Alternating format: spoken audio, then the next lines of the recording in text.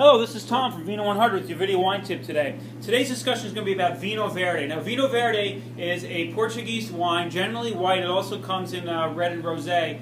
Vinho Verde in translation means green wine or young wine. It's very young wine, made very fresh and clean. It's a modern vintage. These are 2011 vintages.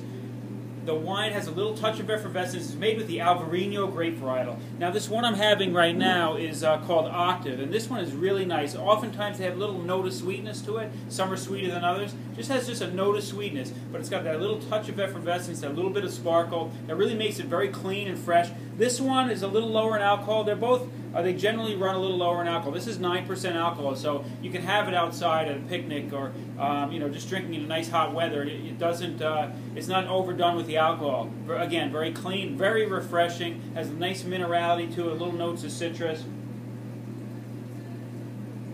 The Octave is actually very delicious, and again, it has that little bit of fruitiness on the finish, gives it the perception that it's a little touch sweet. So give that one a try. Now this next one, again, that one's $8 a bottle. They're very inexpensive. Sometimes they get really cheap.